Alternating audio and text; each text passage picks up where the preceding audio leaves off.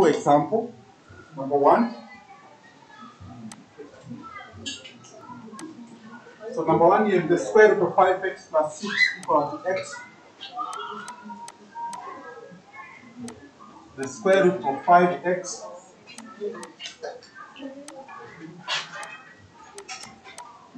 plus 6 equal to x. Right? Now, when you're solving an equation like this, the first objective is to remove the square root sign. That's the first objective. Right? So to do that, we square both sides.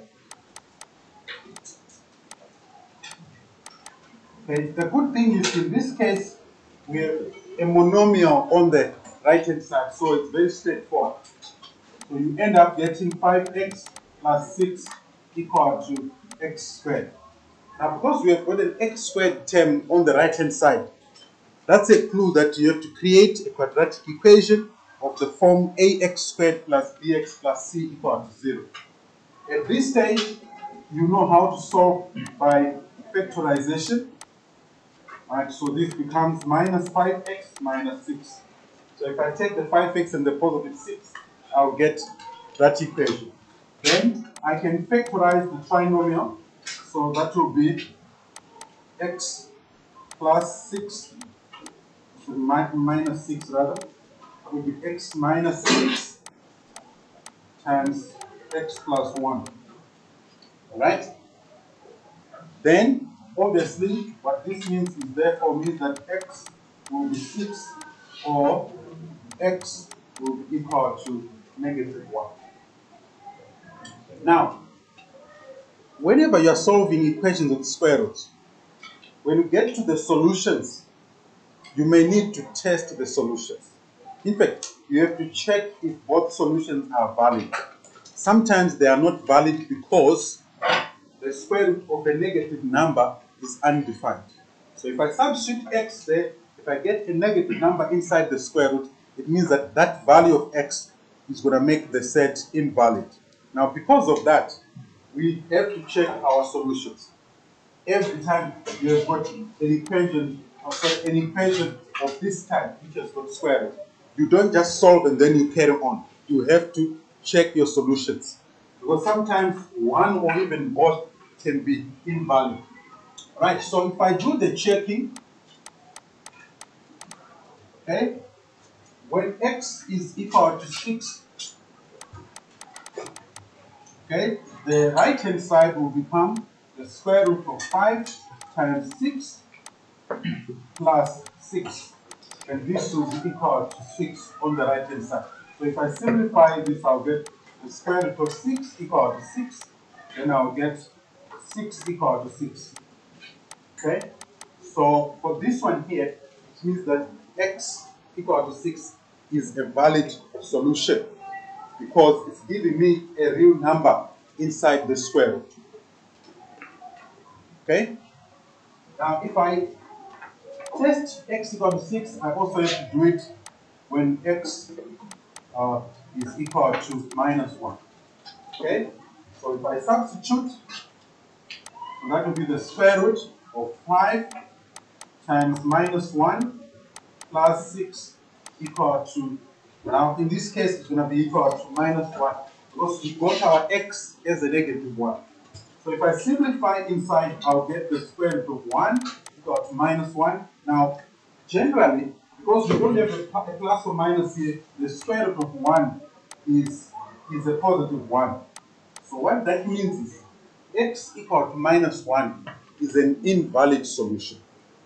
Okay? So in the end, we have to make a final conclusion. So we say, therefore, x is equal to 6. That's our final answer. Right? X equal to 1 is going to become an invalid solution. So I can write here, not applicable, but I also wrote down there that therefore our solution is equal to what? To 6. So whenever you've got a said equation, because the square root of a negative number is undefined, you have to test both solutions. Then you make a final conclusion about the solution. Yes? Generally 5 marks. Generally 5 marks. there will be a mark allocated for rejecting one of the two values. So you have to indicate that the other value is invalid. Okay? Now this is the simplest case. Now let's move on to one which is slightly more complex. Has anybody has got a question besides this question?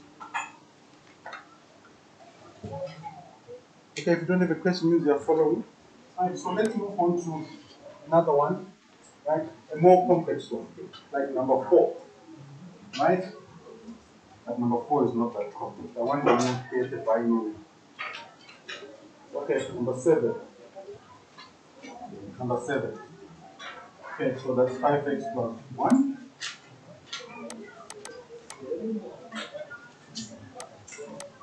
So 5x plus 1 equals to square root of 5x plus 1, square root of 5x plus 1, then there's a plus 12 outside the square root. Right, so that's what you have there. Right. These questions, I took them from the PDF that I sent you on quadratic equations. I hope you saw it. Right. That's a very nice resource. Okay, it's a treasure. Right. You have to look up like an egg. Yeah. Right. Because this topic is very important until you write metric. Okay. The topic on quadratic equations is very important. Not only is it tested on its own in metric, it is also tested as part of other topics. So it's a very important topic. All right, so we are here now. Now this is slightly more complex than the first one. So the first thing is to isolate the set. Okay, that's the first thing. So we'll take the 12 to the left. So we'll get 5x minus 11 equal to the square root of 5x plus 1. Okay? Then we need to eliminate the square root sign from the radical sign. So we square both sides. But now for this question here, we have a binomial. We have a binomial here. Okay? Now, when you square both sides, be aware that this binomial 5x minus 11, it's one number. It's one number. It's only that we don't know the value of x. Therefore, when you square it as 1. So you put the binomial in brackets, then you square it. Okay? So it becomes 5x minus 11 all squared. This will be equal to the square root of 5x plus 1. Now, this step of squaring both sides is always given a mark. So you never skip this. Right, whilst I'm here, I just want you to be aware that in this class, in the near future, I don't expect anybody to simplify from this step to that step, this part here, and write that as 5x squared minus 11 squared. Right. I have seen this happening. Okay. Or someone might be able to put the 5x in brackets like that and still write it as 5x all squared minus 11 squared. This is wrong. Okay? Once you do that, you are going to get a 0 for the question. Maybe, yeah, you'll get a 0 for the whole question. I'll give you a 0. Okay? So, make sure you're aware that the moment you put a binomial on one side when you're solving these equations, you put the two terms in one bracket. Then you square that bracket. So from here, we'll end up getting 5x, and I hope everyone knows FOIL here. So this will be 5x minus 11, so I'm going to skip that step where you use FOIL. So it will be 25x squared. Then you get minus 55x minus 55x, so you get minus 110x plus 121 is equal to 5x plus 1. By the way, hope you know that when you simplify this 5x minus 11 all squared, you get a perfect square trinomial. You should know that, right? The perfect square trinomial, you just square this first term here. The middle term will be the product of these 2 times 2, so you get that. Always, it's a perfect square trinomial. The last term to be the square of the second term of the binomial, right? So, if you decide to use FOIL, that step is not allocated a mark, right? So we are here now. Then we need to create a quadratic equation. So we get 25x squared. By bring that 5x, you get minus 115x. Bring the 1, you get positive 120 equal to 0. Now we have a standard form of a quadratic equation. Okay? Now this is given a mark, the standard form. Okay? From the standard form, now because we have got many methods of solving. So far we have solved by factorization, which is the most common one at this stage. Right? I introduced the quadratic formula yesterday. You can solve this using the quadratic formula. Right? But I'm going to try to factorize it. There's a common factor, right? Which is the 5. So I can write this as 5 times 5x squared minus, that will be 23x, right? That will be plus 5 into that, that is 2. Remember 2, that's 24. So that will be that. So, and then you divide both sides by 5. So our simplified quadratic equation will be 5x squared minus 23x plus 24 equal to 0. Right? Now, can you factorize that for me? Factorize this trinomial.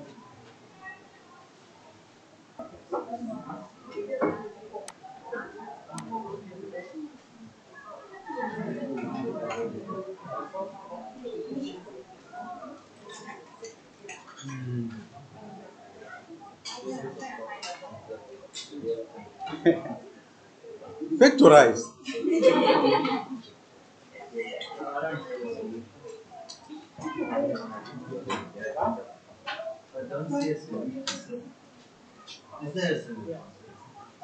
I'm busy with slide method. I never said it can be factorized. I said factorize. Can it be Can it be factorized? Huh? Is it possible? Is it possible to factorize it?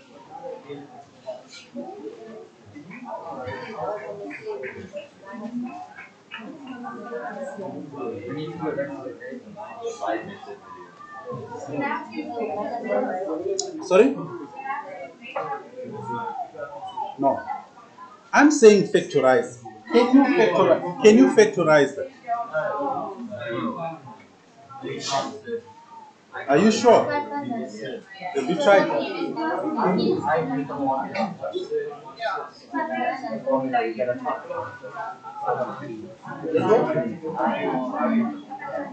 200. What's the 200?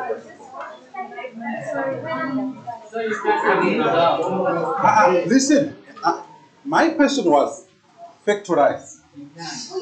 Right? Can you factorize this?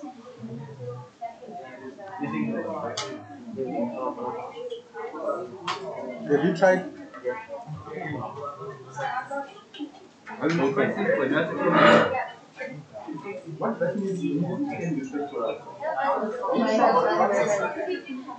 Are we switching? All right, okay. Let's just do it together.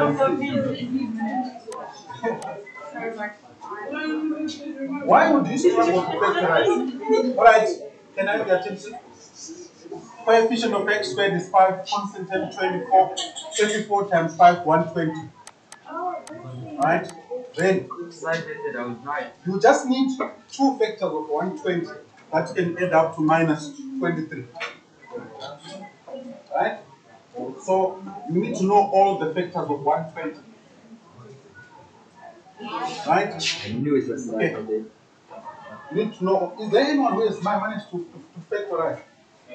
Yes, Kabir, what answer? 1, 2, 3 and 8 over 5. Yeah, but you see now, you have solved, you have not factorized. Yes. What are the factors? Okay, thank you for that. So, 5x minus what? I'm talking about the factors. 5x minus what? 8 times x minus 3. Alright. Okay. Listen. So this step of getting the factors is also important. Okay? Your standard form. So let me just take the correct the key steps. This step here is very important. Right? Then your standard form either here or there. Okay? It's a class exercise. So you must write class exercise. Tomorrow I'll start completing the square from the beginning of the lesson and so on. So today we'll just polish this up, then we are done. Number 10. Number 10, okay, let me zoom in. Okay, that's number 10 there. 2 times the square root of x minus 3 is equal to x minus 3.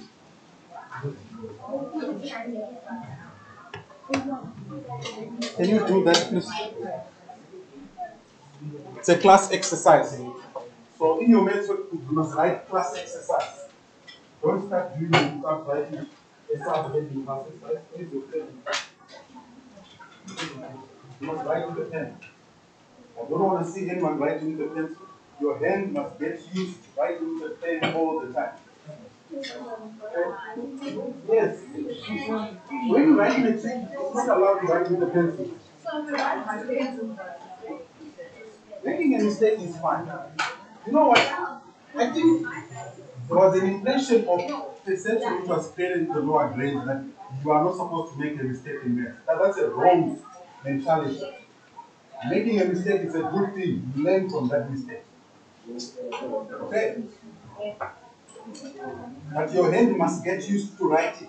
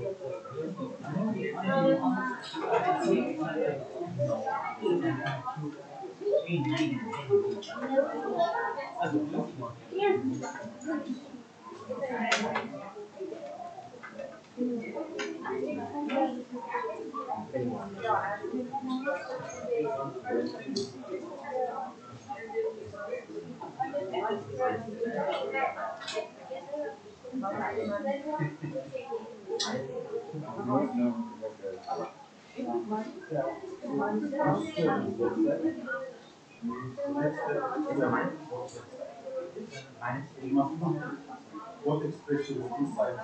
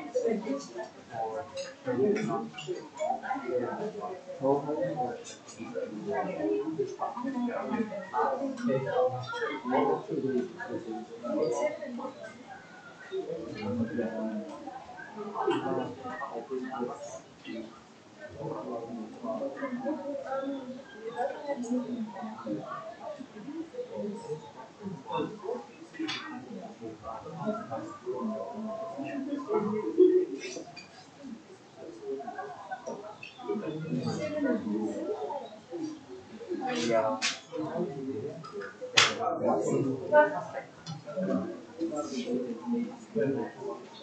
Better than that.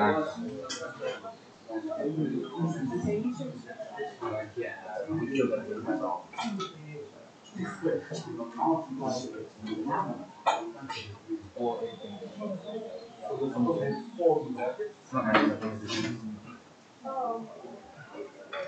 You, I'm looking here, it's different answers.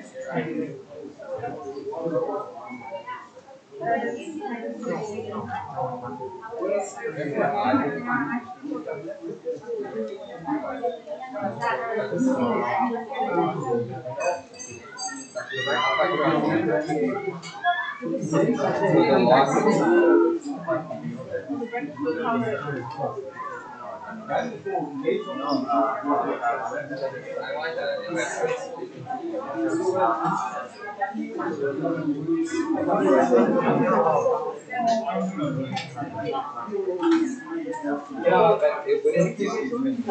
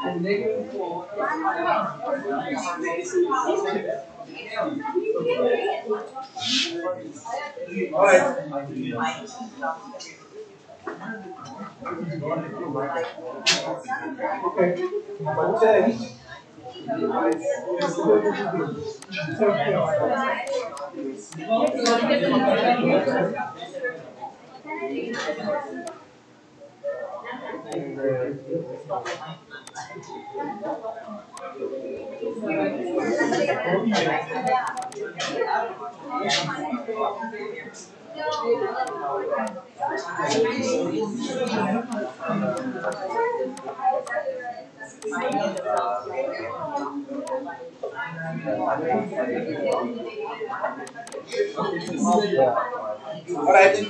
Can I have your attention?